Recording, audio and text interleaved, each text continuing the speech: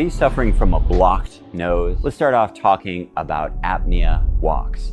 Apnea means to hold your breath, and walking means we hold our breath while we're walking. And the reason we do that is because it helps to build up CO2 really quickly. One thing that CO2 does is it's a bronchodilator. That means it dilates, it opens up your bronchioles, but also your upper respiratory system as well. It quite literally will dilate your sinuses. Let's practice together. Stand up, inhale, exhale everything out.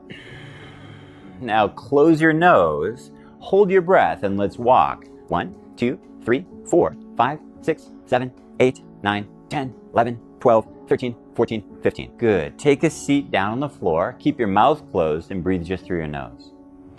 As you're breathing, I'd like you to imagine that you have a little teeny baby cup of air, and the air comes in very, very gently and slowly, and the air goes out very, very gently and slowly. Imagine you're sipping the air, only breathing through your nose.